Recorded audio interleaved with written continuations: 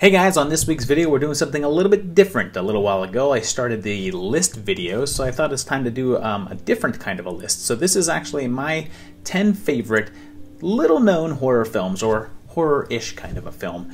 They're not in a real particular order. I think number one is my favorite of the bunch. They're kind of in my favorite ranking from least favorite to most favorite, but I really love all of these, so it's not so much a ranking as it is just kind of an order that I gave them.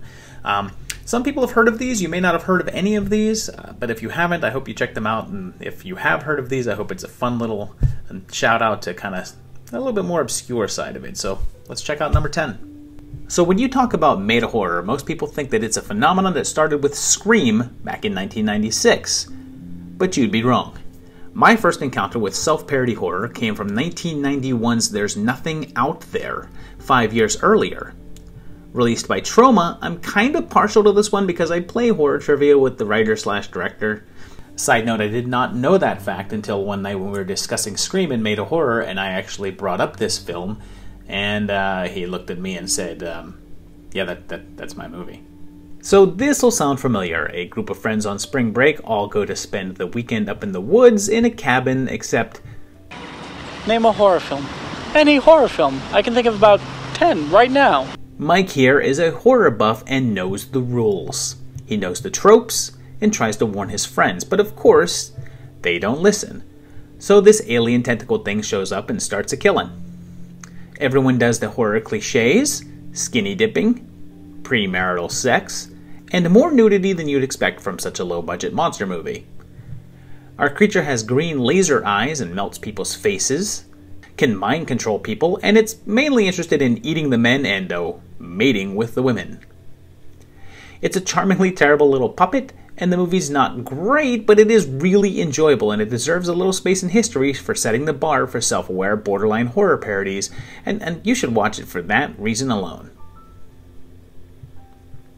So when most people think of Japanese horror, they think of movies like The Ring and The Grudge, spooky ghost stories that lean towards sheer terror. What they're not thinking of is 1999's Wild Zero. Now, I could probably do this whole list with great obscure foreign horror, but maybe I'll do one of those at some other point, but this is my only non-English language pick this go around, and it's positively insane fun. How do I even explain this one? I'll try. Okay, there's this Japanese punk band called Guitar Wolf, and they have a diehard fan named Ace, who meets his dream girl in Tobio. However, he also finds himself smack dab in the middle of a zombie attack, and an assortment of wacky characters all have random encounters interspliced with performances from Guitar Wolf. Tobio has some secrets of her own, and Ace uses a magic whistle to summon the wolf. And did I mention the UFOs? There's UFOs. Oh, and electric throwing star guitar picks, all leading up to a big finale where everything is just nuts. If you don't really like over-the-top movies, this one probably won't be for you because it kind of feels like Japanese Troma in a way, but if that's your thing, then I guarantee some maximum rock and roll with this one. I guess it also helps to enjoy Guitar Wolf's music as well, since it features a few performances by them, and if that doesn't convince you, maybe this shot will.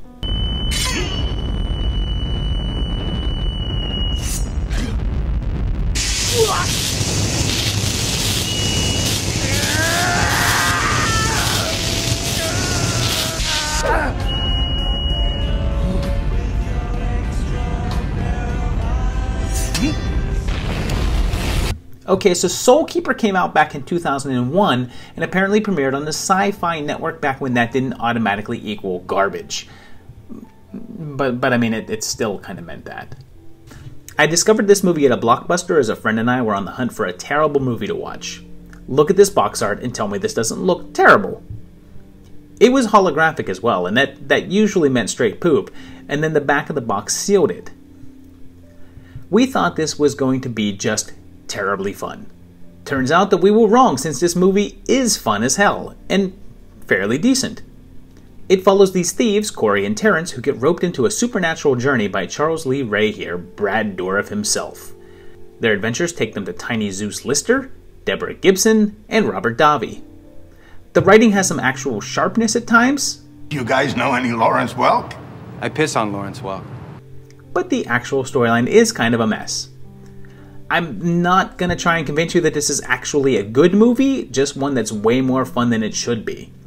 It's probably a bad idea to recommend this to you as something that's good and worth watching, since part of the reason I love this movie is that I went into it expecting pure trash and was just so pleasantly surprised with it. So our boys are trying to stop this sorcerer called the Magus from being reborn into a new body. And there's Night of the Living Dead parodies and Faceless Girls and Karen Black. And they head into a final battle, but can they stop the Magus and this big demon, which is a pretty cool practical effect, but a pretty bad digital one as well? The ending of this one actually surprised me a bit, and you know what? I dig it. Is it a good movie? Nope. But if you like your cheese and fun, you'll like it, so check it out.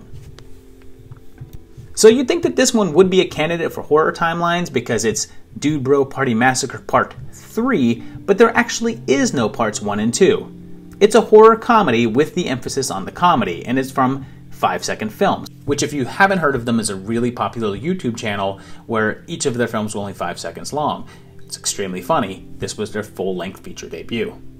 And it's a parody of Friday the 13th type films, and supposedly a lost film from the 80s. See, there was 2 previous massacres that included Larry King for some reason, and a burned villain named Motherface. Now, I should point out that recommending comedies is hard because humor is really subjective, but I love this one. It features John Francis Daly and Mark Sestero. Oh, hi, Mark. Nina Hartley, Patton Oswalt, Andrew W.K., and a bunch of college frat guys go to a lake house for the weekend to have a big dude bro party, so you know that there'll be a massacre.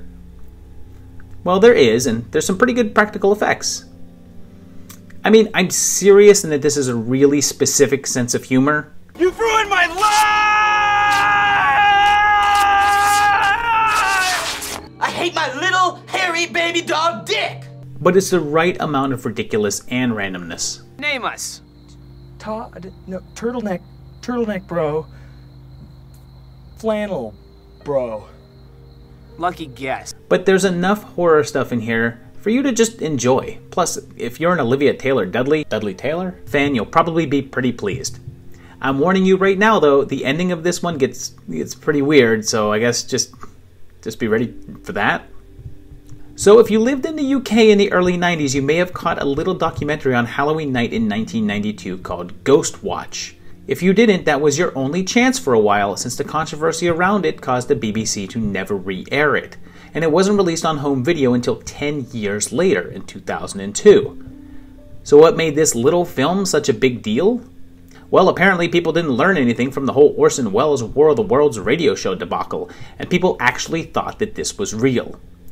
I mean, it was presented as a dramatic show, and if you were a Red Dwarf fan, saying Craig Charles as a news presenter, even if he was playing himself, should have felt off, but the film is a fake documentary about a haunted house, adapting a real-life story.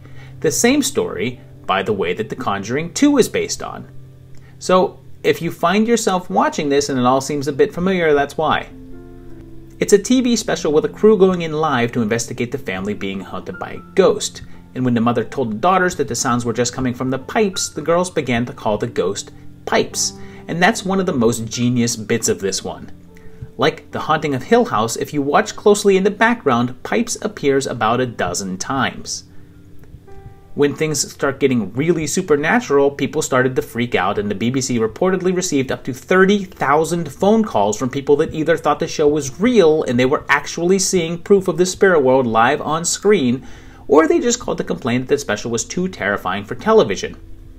Any way you slice it with this one, it's a great story and it's executed perfectly. It feels a little dated now, and if you watch The Conjuring 2, you kinda know what twist that they're gonna throw your way, but it's done to perfection, so go watch it now before they decide to ban it again.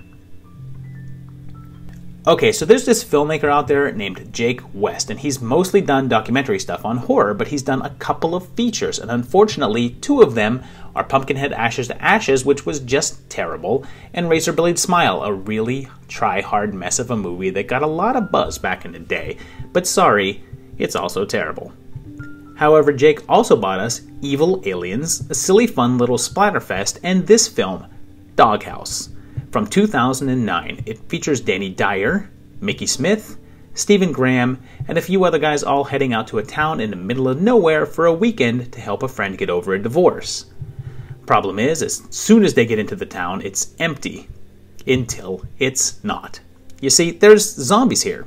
But not just regular zombies, as whatever this outbreak is, it's only affected the women in the town. And that's the fun of this movie.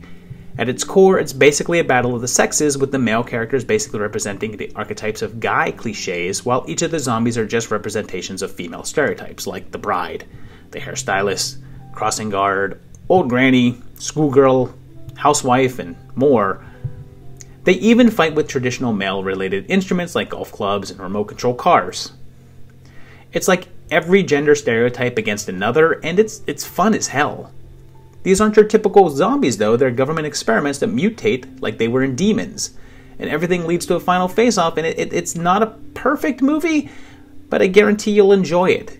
I hesitate to call this one a little bit of a deeper movie, because it is a fairly surface-level zombie film, but I do think that there was some time and effort put into the symbolism, and probably a little bit more of a message than you would expect from this type of a movie. 2015's Savage Land is as timely a movie as you can get, and it's surprising. It's an exercise in creeping you out as much as possible with as little influencing as possible. This is in a format that I apparently love, the fake documentary. This subgenre is kinda like found footage, but I found it works really well with horror films in general. You see, they convince you that you're watching a real documentary or television show about true events, featuring interviews with people who were there, or commenting on the horrors, and you often feel like you're watching reality, even more so than with found footage, since you really don't have to come up with reasons for people to keep filming during nightmare scenarios. This one is about a town on the border of Mexico, with a portion of the population being illegal immigrants, and one night of terror in which everyone in the town is killed. The only survivor, Francisco Salazar, is blamed, and hey look, that's Dan Trabulus. He's in my movie, The Complex, and he's awesome. When Francisco's camera is discovered much later, the film is developed and tells the true story of what happened that night, and that's where this one excels. The only things that we get to see of that night are still photos, and they're black and white, and they're simply haunting. I'm a big fan of what you don't see in a movie, and these photos leave a lot for your mind to fill in the blanks, and my mind filled in plenty. So ultimately, calling the town Heinzman tips off that this is a zombie film, and Francisco makes his way around the town, taking pictures of the attack, each one getting creepier and creepier. If you're looking for jump scares and gore, you're not gonna find any of that here. You're only gonna get some motionless images, but trust me, it's enough. The climax of this one, again, mostly told to us and not really shown, and I'm thankful for it, because I'm pretty sure I couldn't handle actually seeing it. This one has 3 credited directors, and none of them have directed something since, but I'm looking forward to seeing more from any of them. Big recommendation from me on this one. Okay, a few years back, I guess back in 2009 when it came out, I ran across a movie called Triangle on Netflix, and I watched it. I knew nothing about it. I didn't read the synopsis, but I wanted to watch something, and it looked interesting, and holy crap was it. All that I intend to say about this one, that it's about a group of friends that go on a boat ride and come across a huge cruise liner. They board the boat only to find no one on it but a mysterious stalker. And that's all you get. That's all you need. Just let the weirdness unfold after that. It's full of atmosphere, genuine drama, and will leave you scratching your head when it's all said and done. It features the remake Kathy Lutz and Thor's little brother, and was directed by Christopher Smith, who also gave us the pretty cool Creep and Severance. And Severance could easily have been on this list as well. I'm not sure that I would qualify this one as a straightforward horror movie, although it starts out that way, and again, without giving anything away, it certainly doesn't end up that way. Check it out. Back in 1999, there was this little movie called The Blair Witch Project. You may have heard of that one. One of the directors, Eduardo Sanchez, has since gone on to direct quite a few other things, and I have to tell you, at least 3 of them belong on this list. Altered is awesome, Seventh Moon is great, but I'm going to go with 2011's Lovely Molly. It tells the story of 2 newlyweds, Tim and Molly, who's lovely, it's in the title. They move into Molly's parents' old house in the country to start their lives over, and of course, spooky stuff happens. It's a cliche setup, with all the makings of the run-of-the-mill straight-to-video clunker, but Sanchez proves what he's already proven a few times over now, and that's his ability to create a fantastically creepy atmosphere and mood. This is a relatively quiet movie, light on jump scares, and heavy on the psychological aspect. You're never really sure if Molly's going crazy or if there's something more happening, but it's pretty clear that something's in the house and it's going to go overboard, and you're along for the ride the whole time.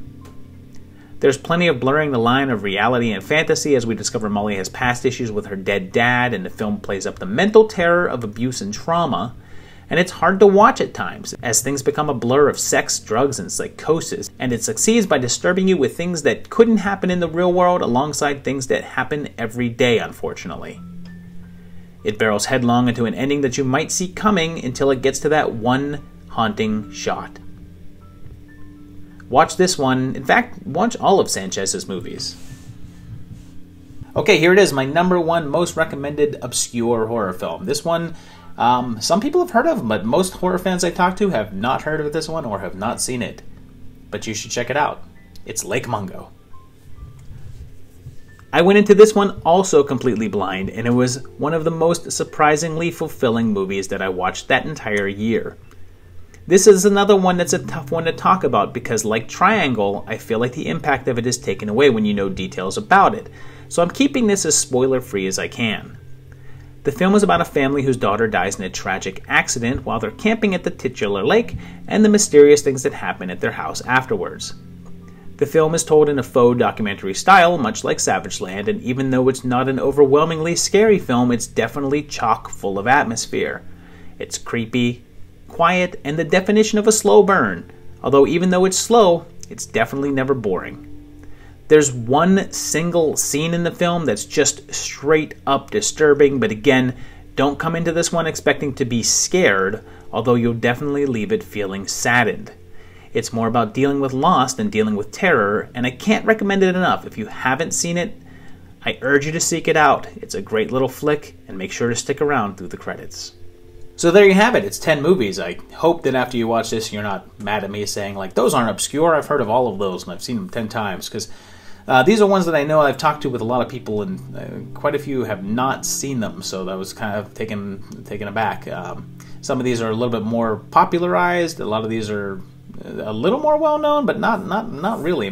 These are films that are off of the radar, but I hope you enjoy them. I hope you enjoyed this list. Let me know what you thought of these movies. If you do go out and watch them after watching this video, let me know what you thought of them down below. Feel free to just make fun of me for liking them in the first place, because some of them I will admit are not great. I just love them, and I think you will too. Check them out. Check out the rest of my videos. Do the whole liking and subscribe thing down below. Check out my Patreon page. These guys are my patrons, and they help support this channel, and you can too as well. You could also check out the new Horror Timelines t-shirts and merch that's in the merch store and all that good stuff. And I will see you in a little while for another great video. Thanks, guys. Bye-bye.